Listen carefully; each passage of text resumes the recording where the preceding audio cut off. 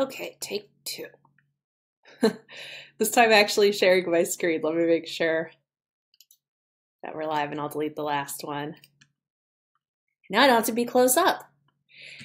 Okay. There we are. All right. So this is my live video to say, yay, I'm done after 3 days of me being in the survey, analyzing it, and 2 full days of my assistant Angie being in the survey, analyzing it, and 1 full day of my poor husband, Mr. Storm, having to pull all the individual numbers for the genre charts for me because it was making my eyes hurt. We finally have all the data, and we even have a screen share so I can show the sexy versus sweet romance data, which I think is the most interesting of all. And I just wanted to say, for those who are new to LitRing, I'm Melissa Storm. Hello. I own LitRing and a bajillion other businesses, Novel Publicity, the author site. What else do I own? Your Author Engine training courses, which makes it particularly sad that I did the video wrong because I do like 2 of these a week. But that's me. I'm also a Christian and sweet romance author. Just recently made the USA Today bestsellers list. And a bajillion years ago, I'm almost 33. And back like 10 years ago, I got my graduate degree in survey methodology and quantitative sociology. So I'm trained as a survey monkey, maybe not survey monkey because that's a company, but I'm trained to do surveys and analyze data. And I used to do some pretty complex data sets for the University of Michigan, like dyadic analysis and things. And that was like 10 years ago. That was a different life. Basically, I love data because it tells a story, and I love stories. Hello, I'm an author. So I get really excited by numbers and what you can learn by looking at them. And it's always exciting to me when I'm able to trot out that old degree and actually use it in my career. It's also why I really like doing websites and ads, because I really like data and get a lot out of it. So when I decided to survey the LitRing readers, at the time, I think we had about 45,000 readers on our newsletter. And I am continually scrubbing to remove inactive readers to keep our list healthy and effective. We only send usually once a week, but we've started sending twice a week. So it's not a daily spamola. We're very conscious about how much we're sharing. Like I said, 1 to 2 times a week. When we offer free books, it's 3 free books with the full description and the cover, and they can sign up directly for the author's list. It's not enter your email here and get 500 free books and enter 500 list. We try to be really respectful of our readers' time and to deliver high quality subs for our authors. So that's just a little bit about all of that. And also for Your Author Engine, if you go to yourauthorengine.com, I have a free course, so you can watch that course. But anyway, the data. So when I decided to survey the LitRing readers, I was really happy because the first send, when I asked the newsletter to take it, we got over 4,000 responses. And I was like, oh, this is easy. I'm going to get 10,000. Because I have OCD, I'm very open about it, and sometimes I fixate on numbers. So I had to have a good round 10,000. That seems like a great number to hit the law of large numbers with statistics. Because the larger the sample you have, the more closely it's going to conform to the true norms of the population. So a lot of authors run surveys with a couple hundred readers, and that's interesting data, but we don't know if it's a representative sample. LitRing is a multi-genre newsletter. We have a lot of genres. 10,000 is a huge number. I don't think I've seen a reader survey that large before. And the fact that we were able to break it down by genre, but also by strength, so that I didn't just ask readers, do you like romance, yes or no? I said, do you read it often? Do you read it rarely? Or do you read it never? And I did it like that because I only wanted 3 data points because I wanted to force, are they an avid fan or are they someone who can be swayed by a good pitch? And that all went into this data, and we were able to look at the sometimes readers versus the genre superfans versus the general reader population for all of these charts. So there's some really good data and really good analysis, and I've already decided that this is going to be a yearly thing with LitRing. So I'm going to turn this into a longitudinal survey, which means that a lot of the questions are going to be the same every year so that we can track trends. First of all, over the general reader population, is Amazon losing market share? Are readers demanding fewer free books? Are what they writing in, is that changing? Do they want more author interaction in 2018? So we can look at those over time. We can also study LitRing's list and say, okay, last year mysteries was the biggest share. Did my efforts to grow horror and urban fantasy and some of the other underrepresented genres, did they pay off? Do we have more in those genres? Do they represent a bigger piece of the pie? So looking at the company, and then I'll be adding in some new questions for things I want to know, like what do readers think of box sets, multi-author box sets, and whatever the really current exciting questions are. For the first survey, I wanted to narrow it just to 10 questions because I wanted readers to complete it because it's a huge ask. It's a big survey with a long list of genres. But I think as the company's more established, keep in mind we're only less than a year old, founded January 1st of this year. But as we're more established and readers know us better and trust us more, we can ask more. And I also have a lot of data beyond the survey data. And I have dogs, which is what you hear. I didn't have to introduce him because Crash! That's my new fee. Hopefully he'll be quiet. But Crash, please. Trying to do a Facebook Live for the authors, Crash. I swear. But I have data from other sources, like they take quizzes to tell us to get custom free book recommendations, and I save that data. And for the, sorry, Crash, come here, Crash, Crash, just ruining my video. Ugh, sorry about that. For the, sorry, just a second. Crash! Come here. That's naughty, Crash. I'm not letting you outside. We have a really crazy, horrible, mean neighbor, and he likes to bark at her, and that doesn't help anybody. If you're friends with me on Facebook, you know that story. Anyway, the non-zon, the monthly non-zon, we get a lot of readers enrolling in that. And I ask questions like this. In October, I found out from 10,000 readers how much interaction and how frequently they want authors to send newsletters, how they feel about audiobooks. Next month, I will be learning, next month, I'm asking about how they find new authors to read. And what's the other thing I'm asking? And something else that I was really excited about. Oh, pre-orders. How likely they are to pre-order and what pushes that decision. So each month I get this information and I share it. I'll be sharing the October data soon. And authors who do our list builders also get that information. So the authors in the non-zom will know their retailer, the audiobook preference, how frequently the readers want to be emailed, lots of cool stuff. Data is awesome. So I've done this giant survey. I've been posting about it all day. I think you guys know how much work it's been and how excited I am. And I want to know if there are any questions before I dive into the sexy versus sweet data. I don't see any yet. I think there might be a little bit of a delay, but that's okay. If you have questions at any time, please post them because it makes it more interesting for me.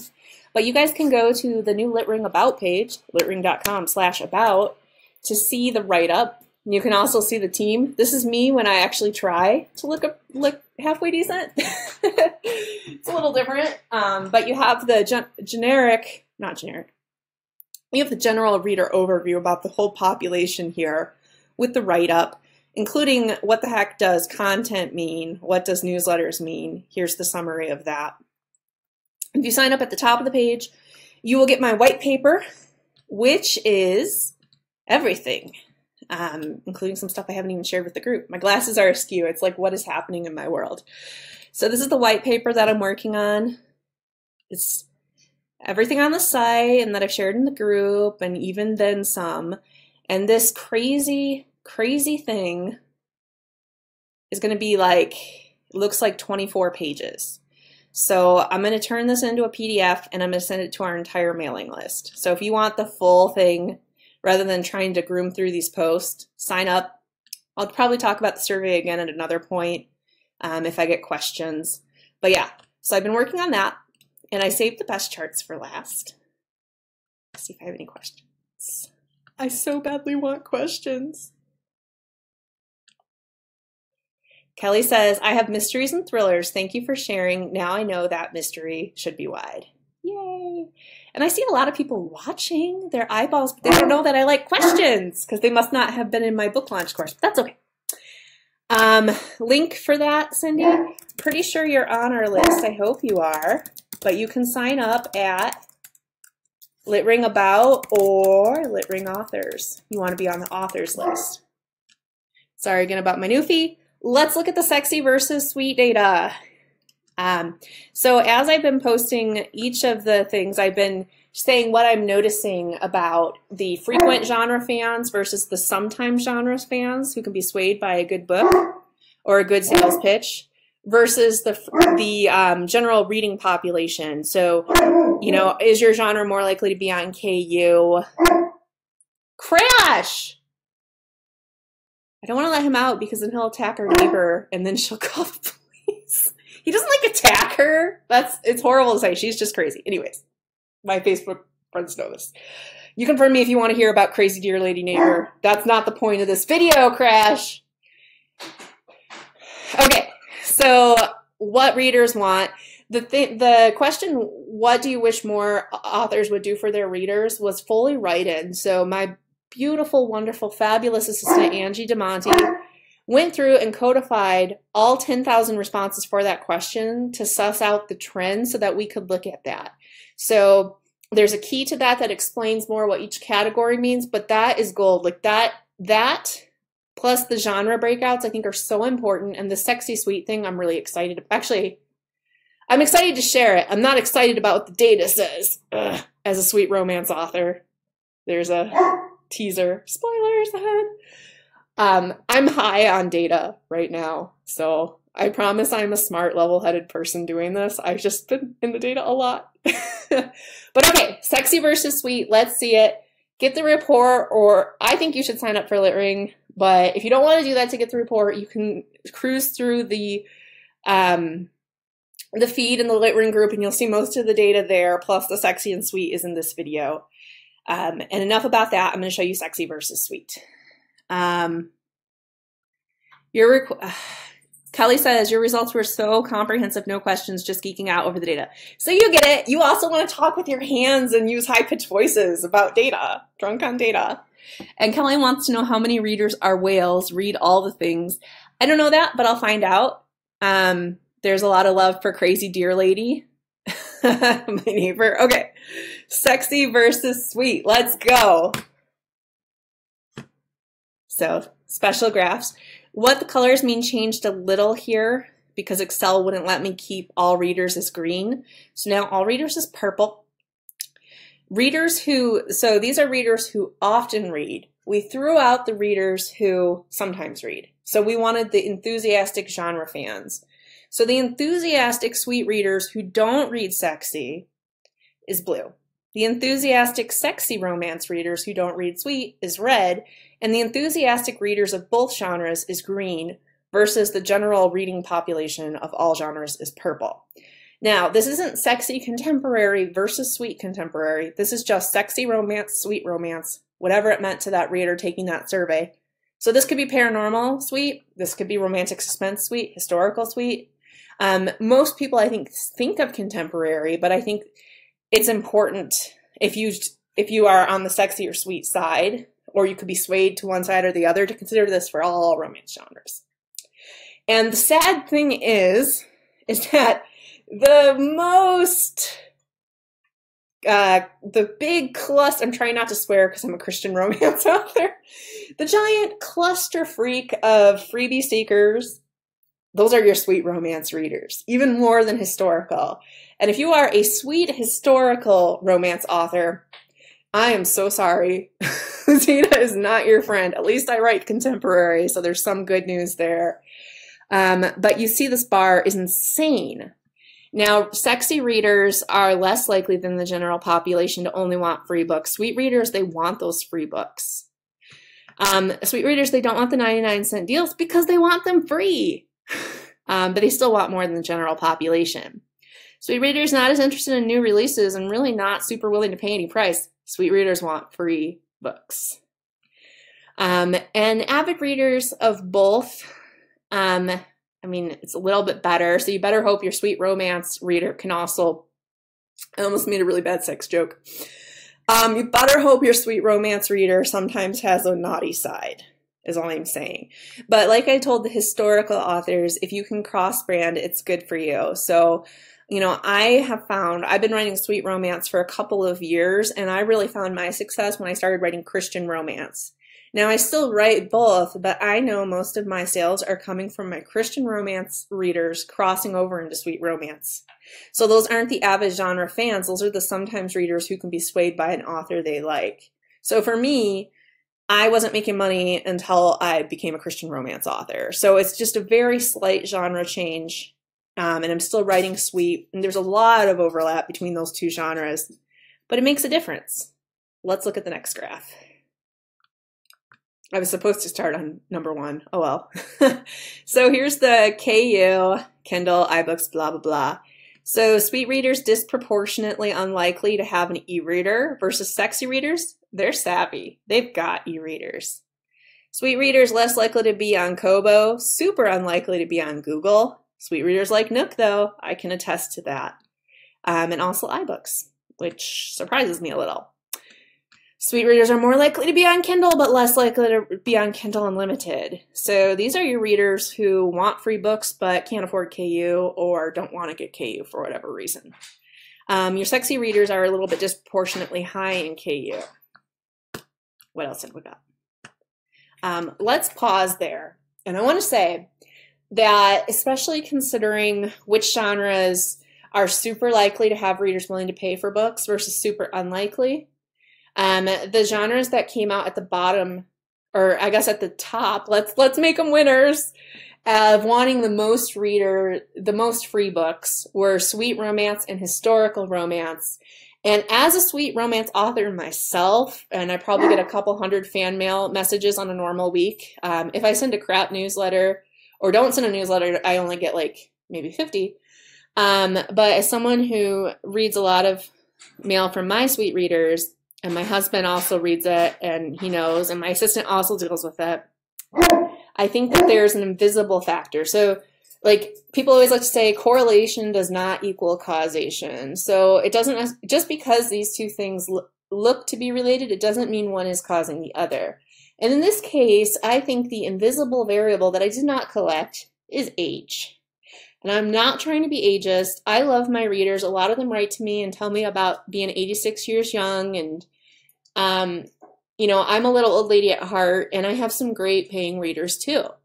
But looking at sweet and historical, like, I just know, and call it a gut feeling because I don't have the data to support this. Next year, I will add in demographic data. But I would also suggest to sweet and historical authors who have more of the freebie seekers to try to expand your audience to a little bit of a younger demographic, even if you can get cheaper clicks on Facebook ads if you're targeting 60 plus.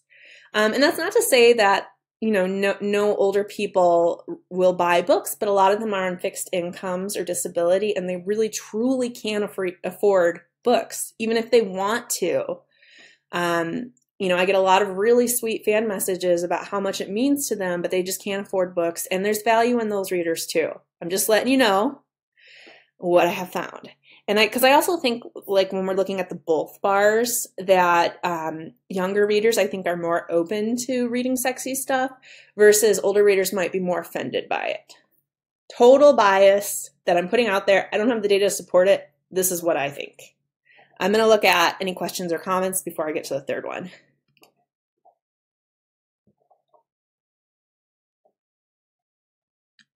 Lori says she's just getting started with the Christian contemporary romance. So excited to hear this. Lori, going Christian romance has been a game changer for me. I tried and I tried and I tried to get traction as a sweet romance author, put out my first Christian romance series. Those readers will come back and read my sweet romance. So those are sometimes sweet romance readers, avid Christian readers. And I don't think I have any readers who read my sweet but don't read my Christian. And Yes, it's a good place to be. Angie said a lot of what I saw related to wanting free books was they are on a fixed income. There you go. So it's not that readers think we should work for free. There are legitimate reasons. And some of my best ARC readers are on fixed incomes, and some of my kindest fan mail comes from readers on fixed income. Every reader has value, so don't get frustrated and say, ugh, freebie seekers. But I mean, we're trying to make a living, right? So think about how you can work around that. I'm not saying cut them completely at all. I'm not saying that at all, because I think they have huge value. But I am saying if you can cross-brand on another genre, or if you can scale down to reach some younger readers, or if you can do things a little differently, move those members towards your ARC team, etc., it's good. Irene says, I think older readers are tired of reading about sex. I think that too. Jackie says, I keep hearing that Christian romance doesn't do as good as sweet or contemporary romance. Do you find that's not necessarily true? In my personal experience, that's not true even a little bit, but my personal experience is different than the data. According to the data, Christian readers are more likely to buy books than Christian readers, and contemporary romance readers are both more likely to buy than just sweet romance readers. And I think part of that is, like I said, older readers are more likely to be offended or just not want to read about the steamy stuff, so they're more likely to skew sweet. The exception is somebody who's a very strong faith. They can be 18 and not want to read about sex. And they're going to want the Christian fiction probably over the sweet romance, because I know that some sweet Christian readers can sometimes even get offended by sweet romance if you throw a damn or a hell in there. I had to edit those out. I didn't think they're swearing. They are, according to them. Christian readers can be offended by behind closed doors scenes, which is technically sweet. So my sweet romances are basically Christian romance heat level, but AKA they kiss once or twice and hold hands and it's a moment. With no behind closed door moments, because that Christian readers no. But that can be okay for some sweet readers. So yeah. Becky says, my Christian readers even read my paranormal series and ask about my cozy mystery in progress. I found my Christian readers are they really appreciate, because I get so much fan mail like this, that they really appreciate somebody writing wholesome stories that they can enjoy, that they can share with their children or grandchildren, that they don't have to be embarrassed by reading in public, that, they're trying to escape the smut on TV. They say this a lot about TV, and they don't want to read that in their books. And they don't know why perfectly good books have to be ruined by sex or language and things like that. So I found my Christian readers, they're more likely to follow you anywhere because they're so appreciative, and they're just really awesome people. I love my Christian readers. Jennifer says, this is mostly for romance. I'm a science fiction author. I've been contemplating writing science fiction romance, though.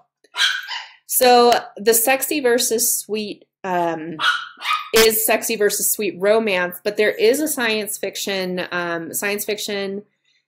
mysteries, thrillers, epic fantasy, urban fantasy, young adult, and nonfiction are all non-romance genres that were in the survey and have individual results. And I can tell you that when I posted the science fiction results, I said, hey, you guys have the best readers ever. Here's why. So it's very good news for science fiction.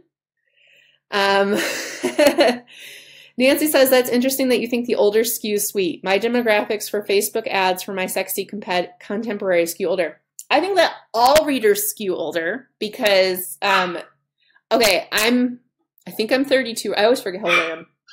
Born in 1984. Yes, I'm 32 right now, and I'm going to be 33 next month. So technically I'm young, even though I don't feel like it. People who are not me, who are younger, they go out and do things. They have kids, which I do. She's out with her dad right now. We can't do trick-or-treating because she's been throwing up, but we're going to do like family ice cream sundaes and a Halloween movie in bed, and then take her to something this weekend in her Cinderella costume. But anyways, people who are younger, they have young kids. They're out taking the kids to the activities. They're out socializing, being on the homeowners association. I don't know. They're doing things. They're out there. They have an active social life and work life and all that. And older people, they have more downtime and ability to read. Maybe they're empty nesters. Sky Princess. Now it's the Chihuahua. They could be empty nesters. They could have more disposable income to read, or they could have less disposable income so they can't go out and do things that cost money that they would like to do, like go to the movies or a concert or something. So they're looking at free books. So there's a lot that goes into that. But I found, regardless of any genre I run ads for, sexy, sweet, suspense, paranormal, sci-fi, YA, and I've done pretty much all the genres through LitRing because I do these list builders. So I've learned a lot about the genres. I don't care what genre you write, older does better every single time across the board. So that's a general trend. And if I was going to ask readers in the survey about their age, it wouldn't be like 18 to 25, 26 to 34. It would be like, I would have to really get the older, it would be like under 40, 41 to 55, 56 to 70, like 71 to 80, 81 plus or something. Like that would be a better way to see the variation. Let's see what else I have. Anne says, I was surprised to see mystery books are the most read. Is this the same for the cozy mystery niche or just for normal mystery books? How large do you think the cozy mystery section is? And we have a great cozy reader base because one of the premium list builders I did that so we have a budget of $4,000 the authors pay in, and I basically get subscribers until the budget runs out, and I guarantee $5,000. So a couple of times I've had to pay out of pocket to reach that. But I learned, Sky Princess, for the love of, I learned a lot about each genre and what targets to use, what creatives to use, what kind of language, what works with those readers. By far the easiest cozy mystery. It was my first time advertising it. It was so easy. I had to do almost nothing. The original creatives worked. The audiences kept working. It needed so little maintenance. It was a beautiful bliss of a thing. I love doing the cozy mystery list builder, and those authors got a big list. I think about 7,000. After that, the next easiest is paranormal romance and sexy romance. And Christian, because that's my genre, so I just know it really well. But yes, I think, thrillers is also one of our top genres, and romantic suspense is a top genre, which crosses over with those a bit. But definitely because we have a large sweet and Christian readership, I know those readers love cozy mysteries because they're my readers and they love it when I recommend them. So I would say we have a pretty good mix of cozy mystery and harder mystery. I myself, one of my favorite genres is psychological thrillers. So just throwing that out there. I love psychological thrillers. And right now I'm reading a really great historical fiction, The Girl with No Name. I forget who the author is, but it's really good. Okay. So the last chart, and keep bringing the questions if you have them. The last, sexy versus sweet. Oh my gosh. My husband and daughter are home, so I have to make this fast. So with this chart, sweet more likely wants arcs, so they are willing to review for you. They don't want more interaction.